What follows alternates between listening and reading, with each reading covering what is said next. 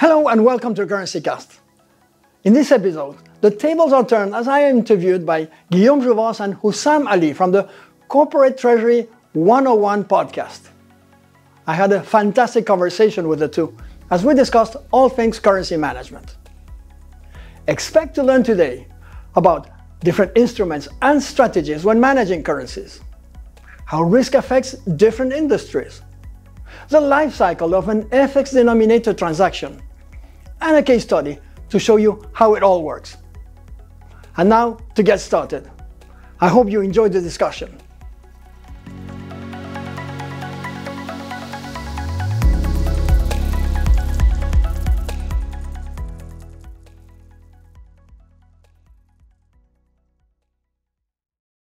Hey, Augustine. Thanks a lot for joining the podcast. Can we maybe begin with you introducing yourself and explain us what you do? Well, hey there. It's great to be here. My name is Austin McKinley. I'm the senior financial writer at Cantox and the host of CurrencyCast. And it's really exciting to be here today to talk about all of this. Very excited as well. And I already heard quite some terms that I can't wait to break down. Augustine, thank you so much for coming on. So let's get into the nitty-gritty, Augustine. So you mentioned a few times currency management. Could you define currency management as seen by Cantox? Right. Yes. Excellent question. Well, look, currency management is the process of using foreign currencies in commercial and also financial operations. Commercial operations, as I just mentioned, right? If you're going to sell in overseas markets, in Canadian dollars, in Thai baht, in Brazilian reais, then exchange rates and currencies are going to be involved. Or if you sell in domestic markets, but say you're selling British pounds, furniture that you imported from China, it's going to involve the Chinese currency, British pound. The entire process starts with pricing, but as I said, there is also the risk management. A part of all this, not the only one, right? People tend to put to give more importance to that risk management part, which is of course very important, but it's not the only one. There's going to be also the process of payments and collections in foreign currencies, and all of that must be included in what we call currency management. Do you define those differently between risk management and currency management, Augustine? Well, yes. As I said, pricing with an FX rate is a key component in currency market. In currency management, we're going to see some examples, I think, a little bit later on. And the process of risk management also is usually understood as executing hedges. And of course, we need to define what that means. But at Cantox, we have maybe a broader view of all that process. So, for example, there are ways to manage risk, the underlying risk in currencies without executing hedges. And all of that is going to require a slightly, maybe different approach that the one that is emphasized, right? Mostly executing those currency hedges. And so it involves more processes, more possibilities. In fact, it's a world of opportunity that opens up for treasurers, again, to act more as strategic players within the company and allowing the firm to take advantage of those currencies to maybe enhance the firm's competitive position. And why not securing budgeted profit margins and even perhaps making a contribution towards enhancing the value of the firm. Why not?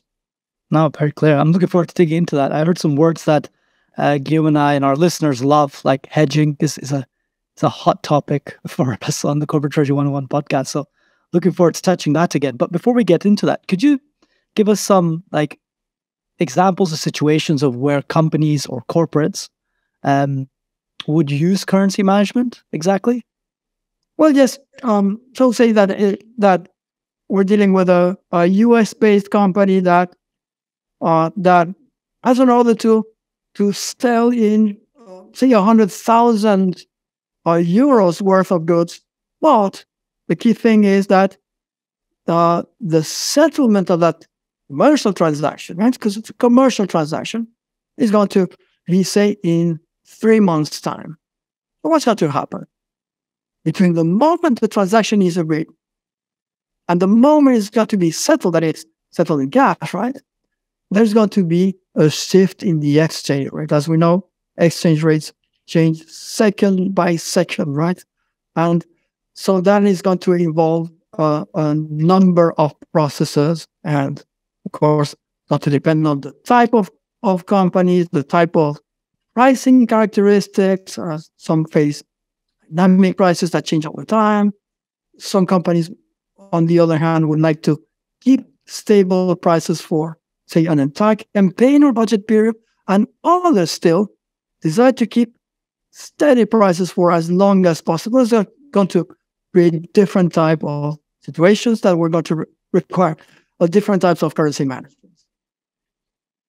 I wanted to dig into the purposes of currency management. And it's basically to enable international trade, right? As long as you have to deal with other territories, countries that have different currencies, not only will you need to exchange your own currency against or with the other one, but also hedge yourself against certain aspect of currency risk management, as you mentioned earlier. Pretty clear.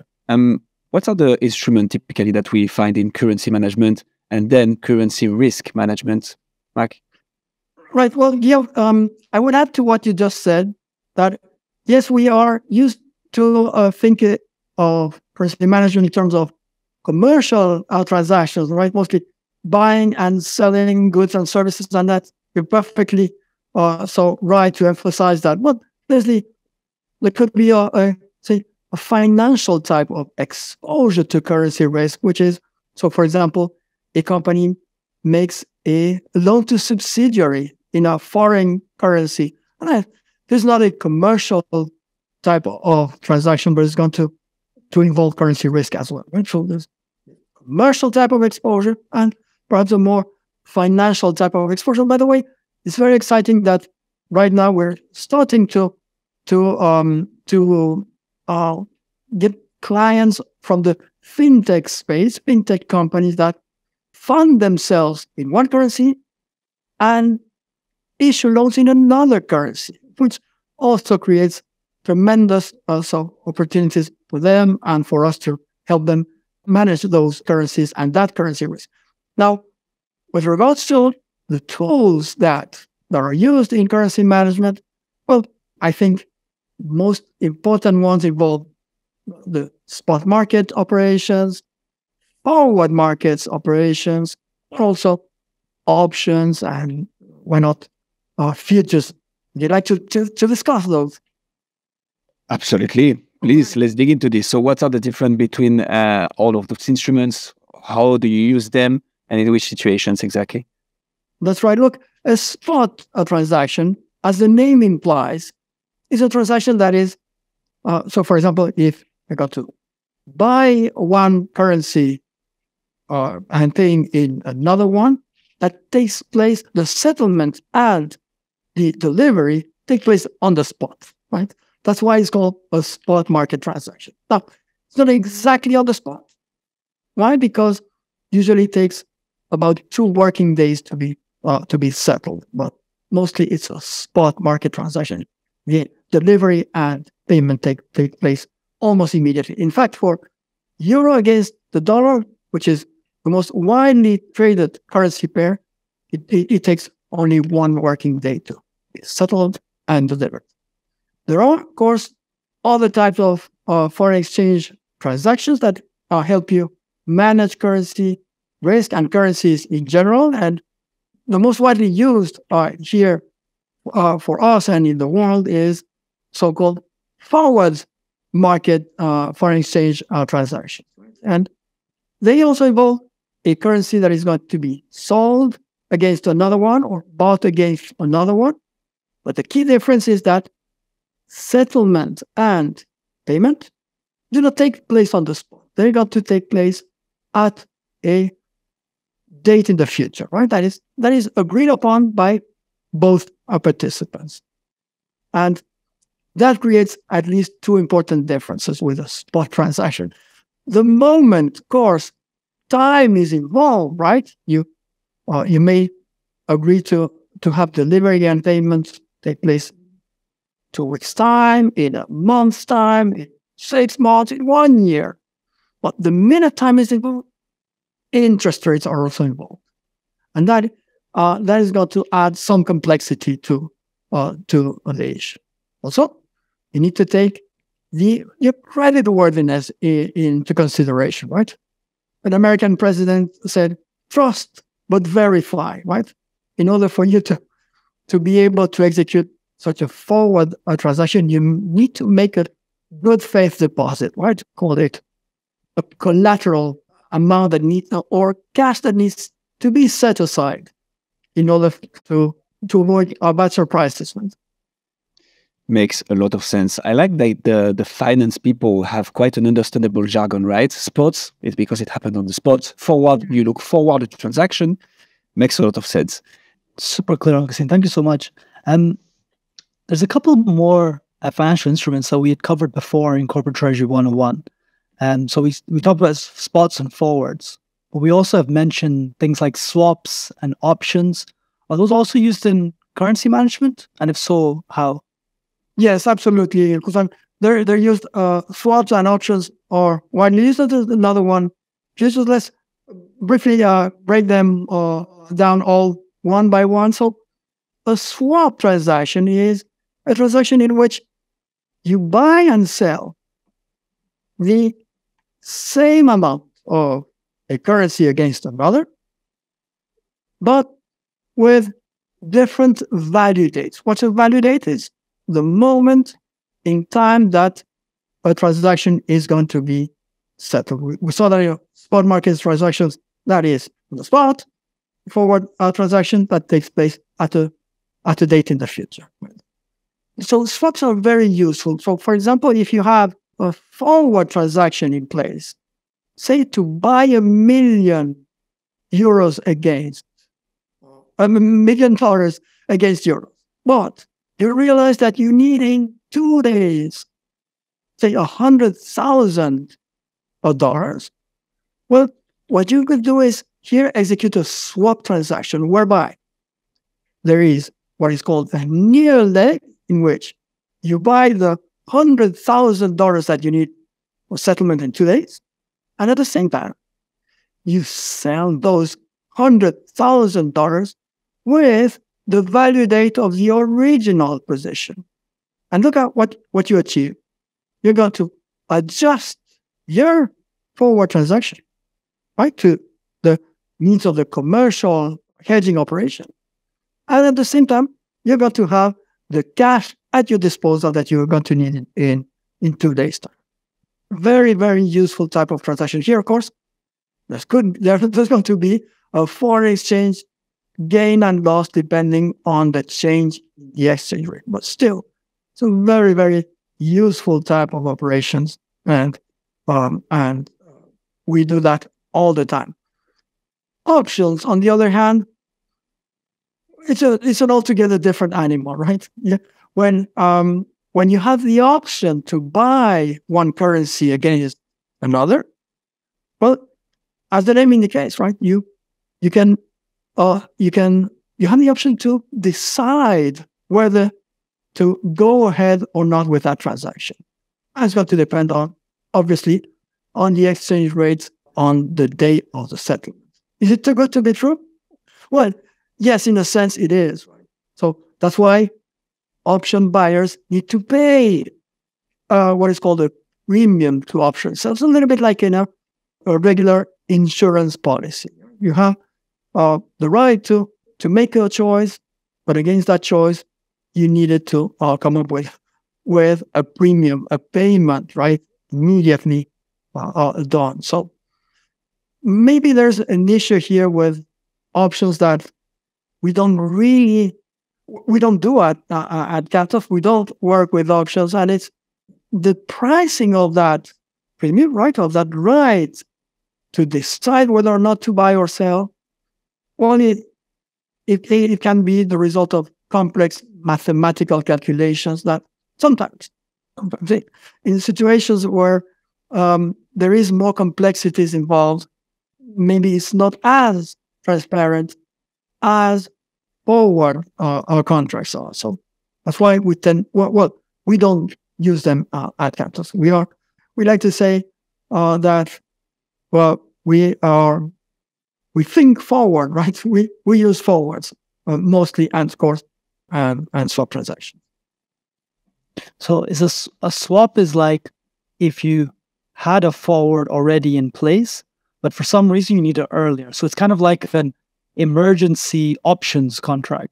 If you knew you needed it before, perhaps, or you had a higher risk of needing it before, you might have taken an option and paid for the premium. But would a swap then be more expensive than just getting an options every time? Or no. Well, why would you pick one over the other? Well, you're absolutely right to say that the swap allows you to adjust your position, and it's so useful in that case. Now, we call that to draw on a forward, right? To use the cash that you need. Why is it so useful? It's because what you see in textbooks is, and of course, the settlement date of a commercial transaction, by miracle, exactly matches the settlement date of your corresponding forward transaction. Maybe we'll discuss that in more detail. But in real life, it's not the case, right? These adjustments need to be executed. It's not always the case that the settlement of your commercial transaction exactly match the value date of your forward transaction. Now, the reason why we prefer swaps and forwards is mostly because of transparency reasons. There is no the price is completely transparent. You can see that on Bloomberg, on Thomson Reuters. The information is widely available, whereas options are more of a could be, right, depending on their complexity, involve a little bit less transparency than we would like, at least for our clients. Sorry.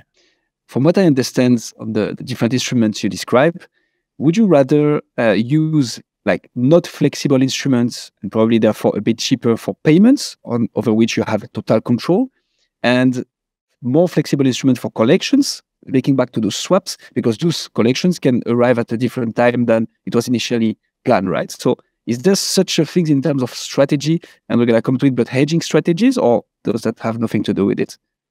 Well, hedging strategies is a big one. We tend to use the term hedging programs at Cantox, but yes, those hedging programs are going to go, as I said, so are going to include all the phases, and the phases include payments and collections as well. But note, Guillaume, that forwards and swaps, so swaps could involve spot and forward transactions. They could involve two forward transactions.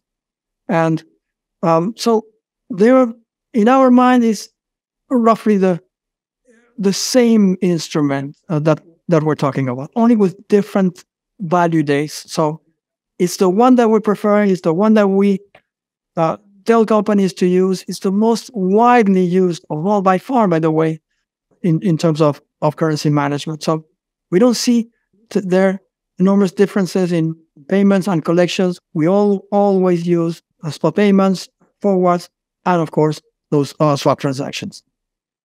Very clear, Augustine. Thank you so much.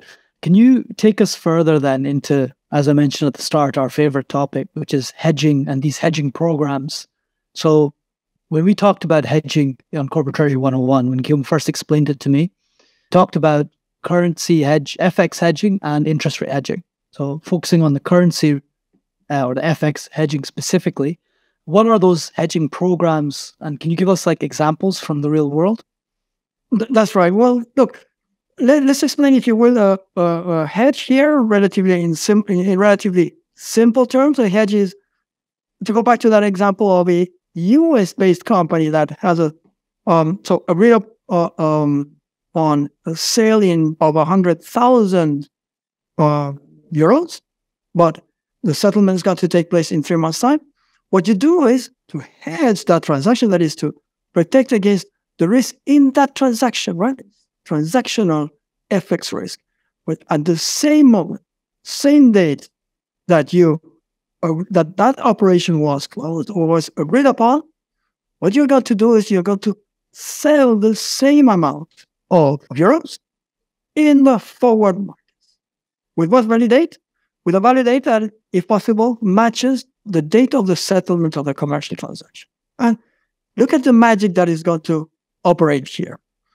What happens on the date of the settlement of the two transactions? Because there's a commercial one, there's a financial one that you're going to do with the bank, right? You're going to get paid your 100,000 euros from the commercial transaction, and you're going to wire that amount to the bank, right? Against that amount, the bank is going to deliver the value of the corresponding value in US dollars. Note that value was agreed upon as the transaction was also agreed upon. So there is no transactional currency risk other than the impact of interest rate differentials that we may discuss a little bit later on. But also note that allows us to define a hedge with more precision. The hedge is, in fact, it is the creation of taking a financial position in a so-called derivative instrument, in this case, a forward currency contract, whose value is going to shift in exactly the opposite direction as the value of the commercial operation. So, for example, in this case, if at settlement, the exchange rate between the euro and the dollar goes down, right? There, from a commercial point of view, you've got to get what is called an FX loss, right? The commercial transaction, when translated back into dollars, is going to be of a lower value. But what happens with the value of your financial transaction? There is going to go up in value because you sold it at a higher price. So it's an offsetting impact that defines the precision of a hedge. Now, there are, of course, different, people call them strategies, or rather use the term programs. And mostly what they involve are, well, different types of programs according to the pricing characteristics of your business. It's not the same if you're facing what we call dynamic prices or prices that are updated all the time, like in the travel space, right? OTAs, online travel agencies, are going to face prices that are second by second, and they change all the time. Or a situation in which you wish to keep, say, a steady price, a fixed price on a catalog for 1 year, say, or one budget period, or one campaign period, right? Could be less or more than 1 year. And you have the ability to reset your prices at the onset of a new campaign. Still, another possibility is those firms that, perhaps for competitive pressures, need to keep their prices steady for more than one or two campaigns. In fact, for as long as possible. And it's got to call for different hedging programs, and that's where things get, of course, very, very exciting. Can you, in terms of hedging strategies, is there such a thing as hedging only a proportion of your commercial transaction? And by this, I mean, so the example you mentioned with the 100,000 USDs, could you hedge or like contract with the bank forward only for 50K, for instance, because of this pricing incentive that you don't want to pay too much for the cost of hedging, but you also want to have a little bit of certainty? Is there such a thing, or that doesn't exist? Well, Guillaume, you just described the process of protecting a budget rate, right? That's what happens in budget. So maybe budget hedging is not the correct expression, but when you want to protect the entire budget for 1 year, you're going to do exactly as you're implying. You're not likely, or at least we don't advise companies to take right at the start of the budget period a hedge, right, for the entire budgeted or forecasted amount. Why? Because it's going to create forecasting risk right here. What if COVID hits you in the midst of the budget period, right? You will end up in this case being what is called overhead. You will have a large financial transaction, but the size or the value of your commercial transaction might be, in this case, lower due to COVID or whatever, the economic crisis, etc. And that's exactly what we tell companies to do, as they are going to undertake a program to hedge their budgeted exposure. Now, very important that, because here, this is a fantastic example, Guillaume. Thanks very much for citing it, because it leads to the difference that we see in currency risk management and hedging. Let me explain this. So say that, just as you imply, you don't want to hedge the whole of the expected or forecasted budgeted exposure, but say maybe 20% of it or 40% right at the start.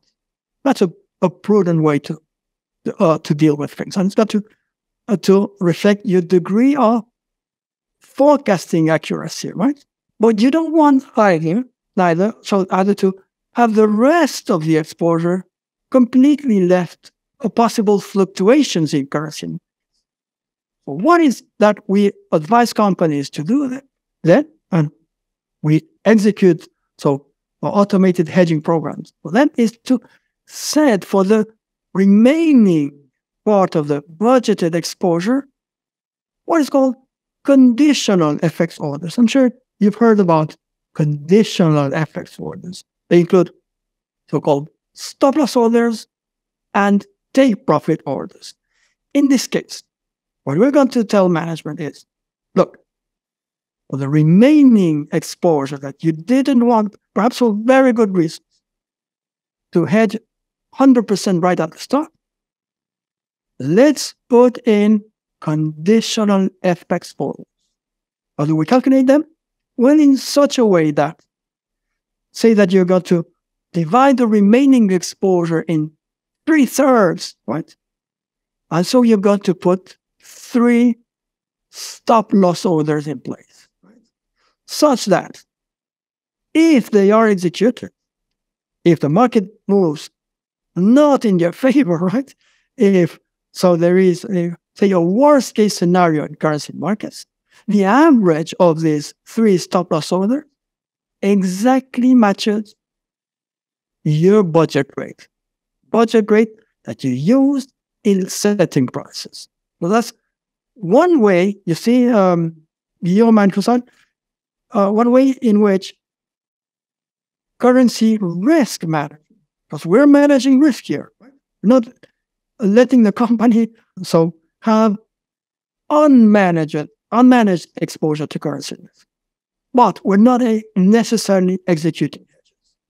We are monitoring markets, making sure that you're still actively managing your exposure to currency risk, but maybe not executing hedges all the time. That could be also, for interest rate reasons, pretty expensive. And now I get enthusiastic about this, because look at what's going to happen there. You're going to get, as a treasurer, right, to the extent that this stop-loss order unexecuted, because markets maybe are not very volatile, perhaps they move in your favor. So, of course, you could put also take profit orders, right, to take advantage of favorable moves. But to the extent that your stop-loss orders are not executed, you gain time. And time, as I'm sure you've seen that in many talks with treasurers and with people time is the most precious asset for the treasury team. Also, it's got to give them the possibility to do lots of things. One thing is, of course, to update to fine-tune, to improve their cash flow forecast. So as they do that, and they do that with the help of information that comes from real orders, not just forecasts. Now they got to be able to see what's going on in the economy, in the business, in the sales, in their purchases, and they're going to fine-tune their forecast. Now, as you fine-tune your forecast to the upside or to the downside, you automatically adjust the level and the size of those conditions so that you make sure that the process improves as time goes by. Note also, and again, so displaying my enthusiasm here, note that also as time goes by, you might discover or find what is called netting opportunities. I'm sure we'll discuss that a little bit more, but netting opportunities is, hey, why would I execute a hedge if maybe a subsidiary has a trade in the opposite direction? And even more to the point, but that involves a pretty technical point that is perhaps best left for a little bit later on. There is the interest rate impact here. If interest rates are not in your favor, let's discuss that in a couple of minutes, but here, delaying that hedge execution with the help of conditional orders is going to allow you to lessen the impact of those unfavorable interest rates. So lots of things are there to do, as you can see, depending on the type of strategy or program that you wish to implement. No, that's very apparent, Augustine. Thank you so much. I mean, there's so many different strategies you can put in place. And you've taken us through lots of them. I'm sure there's way more. You mentioned earlier about online travel agencies and how they have, a certain need because of the environment that they're in. That raises the question of, do industries have different strategies that are very common to them? Largely around, like you mentioned, online travel agencies would be making transactions in seconds in different currencies, where factory, which is making one big bulk order of a certain raw material every month, would have perhaps a different strategy in place. So how does it vary by industry? And what are perhaps the extreme cases on each side? Yes, absolutely. So a great point there. Yes, it's in our view, the main point that calls for different type of strategies or programs is, we call it the pricing parameters of the firm. But pricing parameters might be a little bit confusing, so let's call it the pricing characteristics of the firm. Do you face dynamic prices like the OTA, right? Or do you keep your prices steady for one campaign, right? Or do you keep your prices so as steady as possible for as long as possible? That's the key element. Another element is the difference in interest rates, as we're going to explain a little bit later. But to go back to the example of the travel sector, this is a fantastic one. It's perhaps the extreme one, right? In terms of dynamic prices. Now, there's geolocation services, payment apps, algorithms that track demand and supply changes in seconds.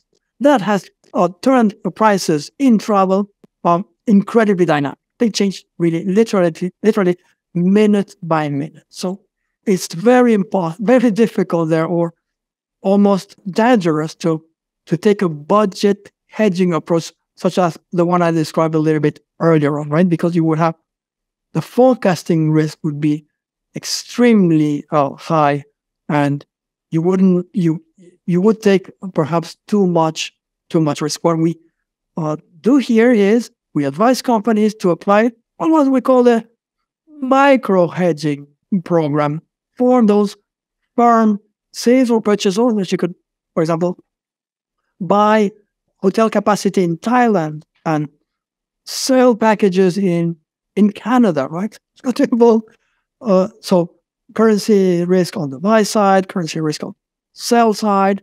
It's going to involve many times small transactions, right? And it's going to involve perhaps many different currency pairs. So that's almost, or that is impossible to manage manually.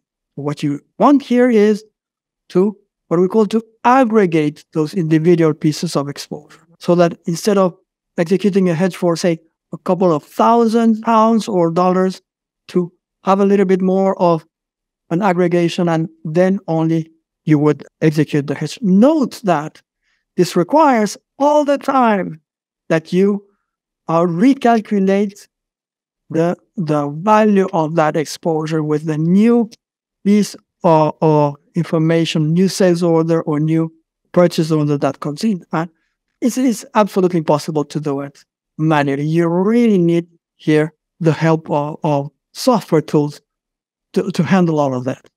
Super clear. And so linking to those software tools, like you said, and also in more generally the currency management world, who are the main actors, actually? You mentioned, obviously, the corporates who are in need of FX deals, right, to cover their commercial transactions. Who else is out there? Our corporations are by far the biggest users of currency management solutions, both for the commercial type of exposure to currency risk, the national type of exposure, but you could also mention currency dealers that have a very useful function in finding all those buyers and sellers that allow you to create a lively market. And in that regard, by the way, Guillaume, there's an interesting development. Well, it's not new now, but it has flourished in the past, say, 2 or 3 years. And it's called we call them multi-dealer trading platforms, such as 360T. So what they enable you is to automate what we call the trade part, right? The execution of that forwards or spot or swap transactions. The treasuries now have the tool to automate all that part of the process, right? The trading phase itself, thanks to those platforms. By the way, those platforms will give you, will have lots of features.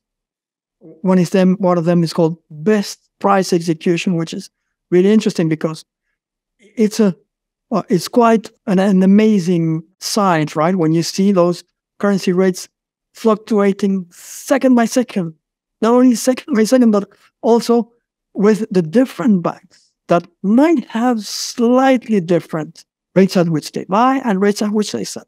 So the software solutions there from those currency dealers, those multi-dealer trading platforms, automatically make sure if you're interested in getting the best price, you will get it. Not always, not everybody wishes necessarily for the best price execution. For example, if you're doing business with a bank in other parts of the company, so in raising capital, in managing other parts of risk, take interest rate risk or commodity price risk or whatever, you might want to channel your FX order to that particular institution, but you have the choice to do that. Right? It's a way to automate all that trade part. And of course, banks are on the other side, the very big players here, because what a bank has is, well, we know that, right? Contact with anybody, a given amount of currency, and others who want to sell that amount of currencies. Of course, they do that in money market instruments, in whatever, and in equities, and on a spot basis, on a forward basis, on an options basis. So banks are very important here, of course, as they have all those contacts that enable to create what we call liquidity, right? Meaning that you will have at all moments, 24 hours, 7 almost, a price to execute your desired transaction. So these are the three big players here: the dealers that put the banks and the corporates in contact, the corporates that use the currency markets for risk, for currency management purposes, and the banks. I can't help myself but to ask then. I mean, we have a whole question on what those contacts do and the way you guys work. But where does it sit in all these context? So we have three main actors: corporates, FX dealers, and financial institutions. And therefore, for my curiosity, where does Cantox fit into all this? Right. Look, what Cantox offers is, as I said, a set of automated software solutions to handle the that end-to-end of management. It starts with all the way from pricing and then channeling that to the trade phase and then the post-trade phase. We call that end-to-end because and that's really, really important here. Some people argue for automation as what is called discrete automation, meaning you solve one particular issue, but we really emphasize end-to-end automation, meaning integrate all the parts. To give you an example, if you are saving a few what's called pips, right, fractions of those, the difference between the price at which you sell and which you buy, you may save them by automating trade phase of the workflow. But what if you're not integrating the pre-trade phase? That involves the process of exposure collection that we might discuss, right?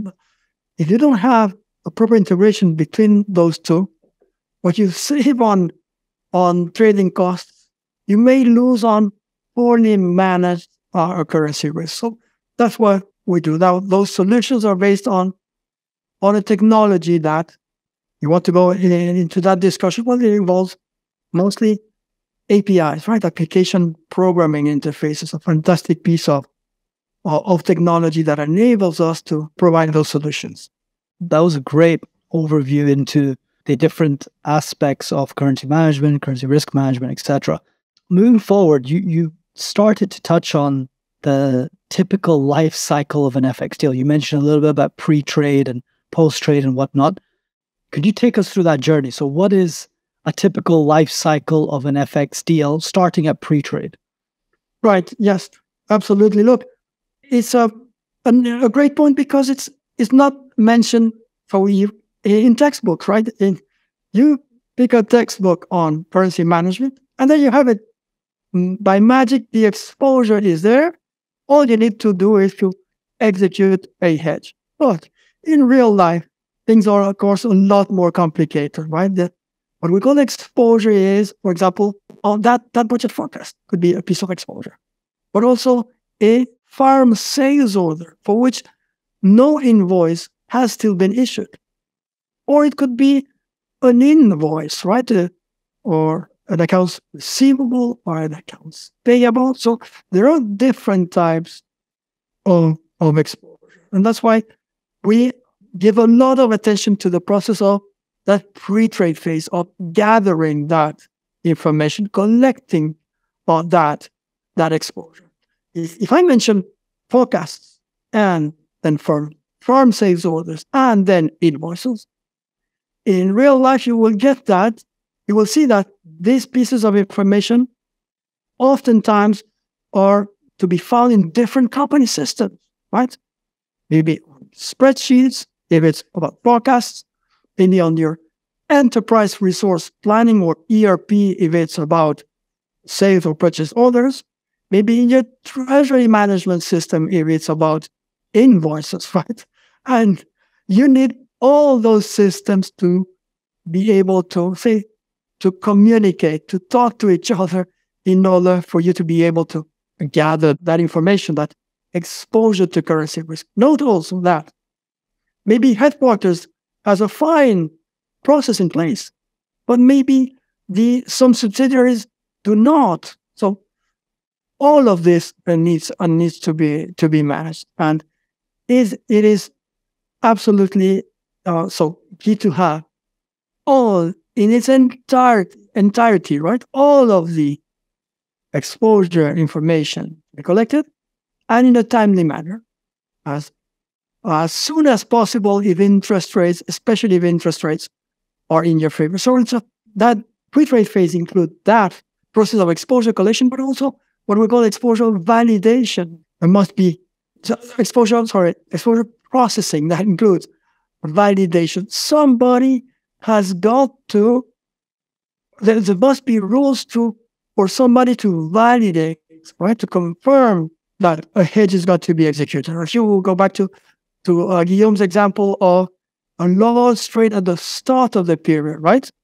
A very senior person in the organization must validate that trade because otherwise you could be in trouble. So processing the exposure involves rules to validate those trades and rules to aggregate also different pieces of the exposure. So that's, in a nutshell, the pre-trade phase. We went then to trade phase. Mostly now it's done with those multi-dealer trading platforms. And then there's going to be what we call the post-trade phase, including accounting and of course, so all the process of reporting and analytics. If you could help me understand like what you mean by exposure in layman's terms, right? So is exposure gathering just sort of figuring out what the risks are for your company and whatever dealings you have coming into the future? It's kind of just for understanding where you might lose out due to external factors. Is that a good way to summarize it for layman? Yes, it is, right? And it can be, that exposure can be, again, in the shape of just a forecast, right? And it's typical for when budgeting takes place. It's a complicated process in which so purchasing managers, the sales teams are going to be involved, perhaps accountants, economists, lots of teams are going to come up with Excel spreadsheets in which all that information is gathered. And once the budget period is underway, it is vitally important to have a strong, solid process to make that calculation. Because, of course, if you want to manage the underlying currency risk, you need to know exactly how much to trade in forward markets. Right? But that exposure could also be in the shape of firm sales orders. That's what happens in the travel industry, right? We don't advise to hedge your exposure based on forecasts, but rather on firm sales or purchase orders.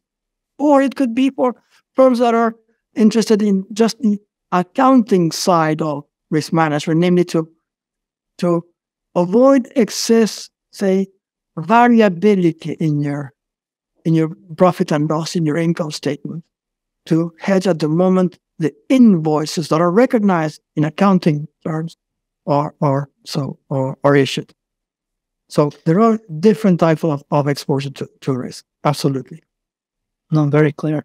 And you mentioned earlier about netting your FX processes and instruments. Are you able to define that netting at the pre-trade phase or only afterwards?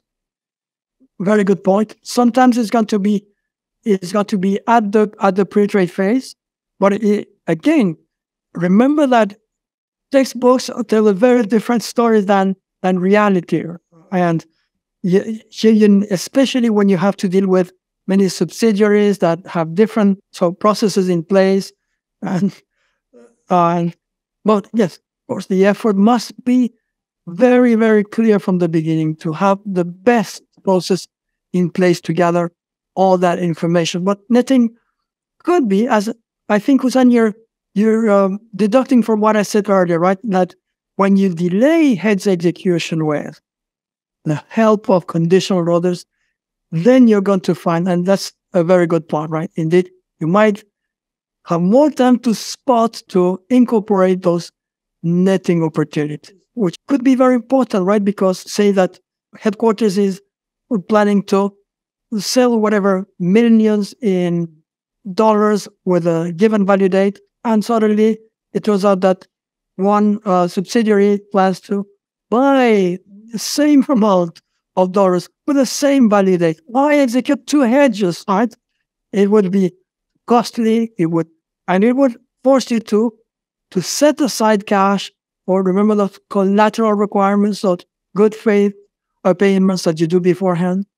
So to do it twice, it would be very costly. And indeed, netting is about that. And it's a way, again, right, that we at Cantox emphasize so to understand currency risk management in this case, not only as just executing hedges, right? Oh, great. I think last point in the pre-trade phase is you need to get a rate given to you, right? So you mentioned earlier a little bit about competitive bidding or the different FX traders. Like, what's the process of actually getting a rate for your FX transaction? Yes, thanks, Hussam, for reminding me of that, because I had, maybe I had not mentioned that point. It's a very important one. In fact, it's incredibly exciting one. Again, another case that you will not find on textbooks. Now, say that you are importing furniture from China and you plan to sell that in the UK market, right? To your commercial team, the exchange rate between the pound and the dollar or the Chinese currency, depending on whether in China is the trade is not to be settled in dollars, which is often the case, or in the local currency, right, becomes a key element of all your business strategy. So it's absolutely vital to understand the process through which this foreign exchange rate is obtained by the commercial team when they price their transactions. Again, easier said than done, because there are many questions here. Where do you get that rate from? Do you get from a website? Is it up to date? Do you get it from perhaps a central bank, as most central banks do publish exchange rates? Or do you get it from Bloomberg or from, say, Thomson Reuters, a financial service? Now, perhaps you might want to, something that we could also discuss, you might like to use the forward rate instead of the spot rate to determine your price in your local currency. There are interesting differences here. And also, you need to define how often are you going to source that rate. It's got to be once a day, and you say, give that to all the commercial teams. Is it got to be once a day at 3 o'clock? But why at 3 o'clock and not at 2 o'clock? Or is it got to be every week? Or, you see, there are lots of possible ways to do that. What we call a good FX rate sourcing process is one in which the finance team, right, the treasury team, feeds, so to say, commercial teams with the FX rates they need for pricing purposes. A rate can be, again, spot rate, or it could be the 3-month forward rate or the 6-month forward rate. It could include a markup, a slightly higher rate or a lower rate, depending on your client segment. A good process will provide the commercial teams with all the rates they need, spot basis, forward basis, with a markup per client segment, per currency pair they desire, right? And that's, if it's done on a real-time basis, so much the better. It's going to allow the team to be a lot more competitive in terms of pricing. And look at what you will be achieving here. Something that is more and more discussed now in business is you're going to remove those silos, right? That you have when the treasury team acts in isolation with respect to other teams. In this case, the commercial team, right? But what if you allow them to cooperate? What if the process of sourcing the rate is exactly the way to remove those silos, that separation that is causing so much trouble? Now, there's an incredibly exciting document or book, I should say, by consultants at Kinsey. They are calling for, if you can believe it, right, for $8 trillion in revenue growth between now and the end of the decade. And it's got to go for those who are capable of removing those silos and enhance their competitive advantage. Mark, you sometimes make treasury sound like poesy. I really love it. That's perfect. We covered quite extensively the pre-trade phase, right? What about the actual trade phase? How does a trade happen in the real life? Right. Look, once again, to go back to the example of the US based company that has costs in dollars, and it's called the functional currency, that's currency in which they have their costs in, the currency in which they present their financial statements, and they have a sale in a planned sale in euros, right? And ideally, and it happens all the time. Or the trade phase will, on the same date in which you're closing that transaction is agreed upon, you're going to also sell the corresponding amount with a bank, but through most likely a multi-dealer trading platform with a value date that is set to coincide with the settlement of the commercial transaction. So here, in the best case scenario, payments are not going to be much of an issue here, because the cash that you receive from your commercial transaction is going to be used to settle your commercial transaction, your financial transaction. Remember that you had an agreement.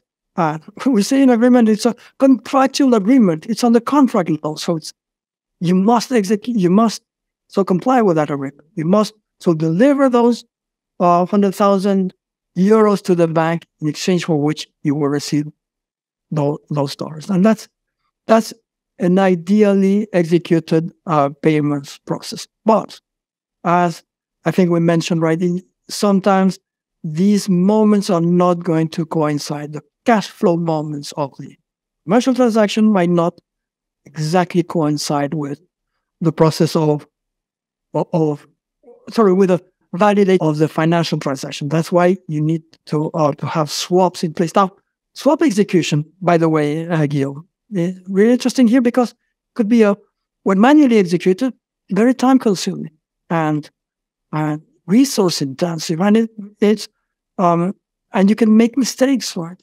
Even the possibility of fraud or unethical behavior. So, to the extent of possible, all of that process needs to be automated, and that's why also one feature that we include in currency management automation solutions. We definitely want to dig into this. Maybe just to close the loop before.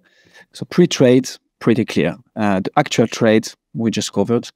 What happens then after the trade? I believe there are quite some steps, right? So what happens once the trade is done? And what type of reporting, including automation that you mentioned, can you walk us through this? Right, yes. That's an interesting point, because again, in people understand what people understand in currency management stops at the trade phase. That's it. All the work is done. Bye. I can relax. Here I can see the beach in front of me. I can go to the beach, and that's the end of my workflow. It's not the case. More work needs to be done, right? And it's going to involve accounting and reporting and analytics. Accounting here has presents some difficulties. For example, accountants are trained to recognize on the books of the company a transaction the minute the corresponding invoice has been issued, right? That's their job, and they must do that. However, especially in the case of forecasted exposures, perhaps you executed the corresponding forward transaction before the moment that the invoice is recognized on company books. That can create confusion, right? Because accountants also must record the change in the value of that forward instrument. So you can have a perfectly normal situation in which you would have a foreign exchange gain from your commercial exposure that is not yet recognized because the corresponding invoice has not been issued. Yet, you have a foreign exchange loss. Remember that a hedge is the offsetting transaction. One goes in one direction, the other in the other direction. So you could have conceivably a loss in your forward position, corresponding loss. Remember, they're going to cancel each other. But one is not recognized while the other is. That creates some confusion. Sometimes CEOs they don't want to see that. They don't understand their sources of these changes. And so there are accounting principles that allow you to go hedge accounting, new accounting standards that allow companies to take away those foreign exchange gains and losses from the P&L and put it temporarily in other accounts. But it requires, of course, lots of hours of work. For accountants, it's time-consuming. It's an expensive process. At least what can be automated is the process of compiling all that information. Right, that can be also automated. Remember that we have accountants with a favorable view of automation. We always say that automation removes tasks, not jobs. So there is a good example also to automate the process of compiling all that information. Now, when it comes to reporting and analytics, that's another matter. That's more for internal purposes, to assess your performance, to assess how well your hedges are working, your KPIs or key. So that is going to... Performance indicator. Yeah, that's it. Performance indicators, thank you. And that is going to involve, of course, depending on the type of program, the distance to the hedge rate or the P&L, the interest rate impact, all of that. You need, or in the ideal world, of course, we want a reporting system that allows us to have all that information on a real-time basis, available on a real-time basis. What's the impact of hedges, or what is the biggest source of risk, or how well you are performing, and all of that needs to be so in such a way that is easy to understand, easy to read, with data segregation capabilities. Perhaps it's very sensitive information that not everybody must see, and for that, so it's an important aspect of currency management as well. One is that is, again, disregarded mostly in textbooks, but in real life, believe me, it plays an important role. I think the last year's HSBC survey pointed that about 80% of CFOs would like to have at their disposal better analytics systems, and that's also made possible with currency management automation solution. Awesome. There is a concept that it took me a while to wrap my head around, which is FX gain and loss. So if I understand it correctly, when you hedge yourself against an FX risk, and if the movement between the two currencies indeed goes down like against you, but you hedged yourself, you make a gain, because if you would have not hedged, you would have made a loss. And you actually need to declare that profits in your P&L. Is that correct? Yes, it is. Yes, absolutely. And the way to think about this is mostly that, remember that one is going to cancel the other, right? So to go back to the example of the US producer with sales in euros, if the euro depreciates, right? And when those euros are going to be translated, because there is a time lapse between the moment the transaction is agreed and the moment it's going to be settled in cash. If the euro depreciates during that time lapse, the value of your commercial transaction is going to diminish. But the opposite is going to happen to the value of your forward transaction, because you sold those euros in the first place, right? So, and you're going to get a lower exchange rate, which is going to create a foreign exchange gain, offsetting that foreign exchange loss. Now, the thing to take into account here is that interest rates here play a role. Yes, that's one of the most technical and complicated parts. But if I could summarize it in non-technical terms for your audience, it would be the following. There are, of course, currencies that are seen as safer, right, than others, and currencies that are seen as riskier than others.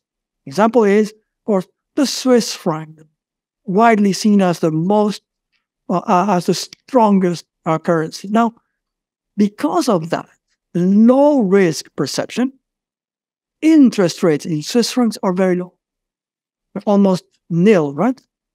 And if you take interest rates on, say, an emerging market currency where risk is perceived as being higher, interest rates are going to be higher.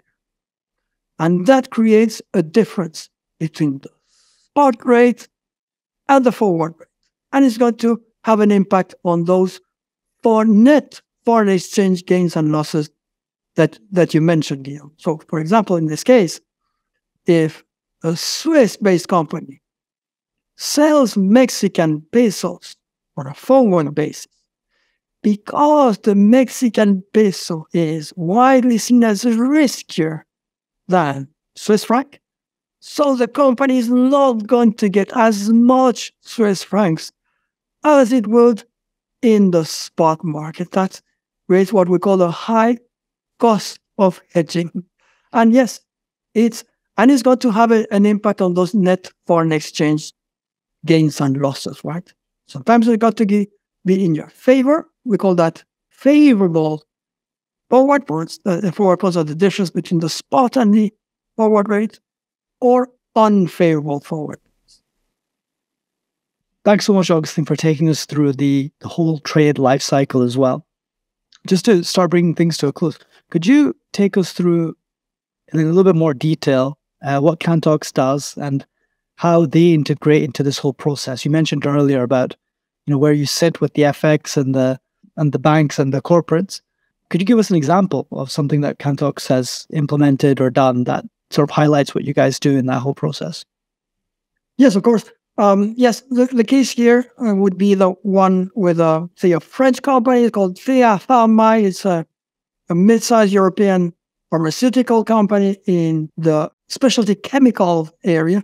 Now, they happen to sell in emerging markets, and that creates a relation with what you just said, right? If they're based in France and the euro is their functional currency, in which they have their costs and in which they present their financial statements, it's a relatively strong currency as opposed to weaker currencies, say in Brazil, maybe in South Africa and Mexico. So that creates what we call the high cost of hedging, because remember, as those currencies are seen as riskier, when they hedge, they are going to get paid less in the forward markets than in the spot rate. So that creates a cost. And the way to handle this is to put in place an automated program that allows them to delay the execution of those hedges, right? And that requires, so from their part, to be able to gather all of their exposure to currency risk from subsidiaries, from headquarters, in a timely manner, in a complete manner. And this is done with the help of our solution, mostly Cantox dynamic hedging, which got to source that information from in this case, the treasury management system of Pharma, and is going to route that information to the multi-dealer trading platforms in a way that is already so the information is gathered and processed in such a way that conditional orders are in place in order to delay the execution of hedges, to avoid that negative impact from interest rates. Remember that it sounds like just one or two conditional orders, but it's going to take much more than that, because these forwards are executed, the exposure needs to be adjusted, and it needs to be very precise and automated. Now, the process also so the company has saved on those financial costs by delaying the execution of the hedges while still having their risk under active management, right? So their exposure to the currency risk under active management. So the risk is taken care of, even though hedge execution is delayed. They has also allowed the company to remove those time-consuming or resource-intensive and repetitive tasks performed by members of the treasury team, and this has allowed them to save on those costs. We'd like to think here in terms of risk, cost, and growth. And the growth aspect is where we lay more importance, right? Because think of what happens when you have all these processes in place, right? And you have most of them automated. And remember that we're keen to emphasize that automation removes tasks and not jobs. Why is that? Because now the treasury team of TFM has more time at their disposal to devote to value-adding tasks, such as scaling to more currency pairs if needed, right? To always be in a position to operate in the most convenient or most profitable currency, which they weren't, given the size of the treasury team, they were not able to do before the Cantor solution. So they decided to stick to a core group of currencies and leave the others untouched. But now, all of those time-consuming and resource-intensive aspects of manually executing those tasks are removed, and they have more time to devote to those value-adding tasks, especially.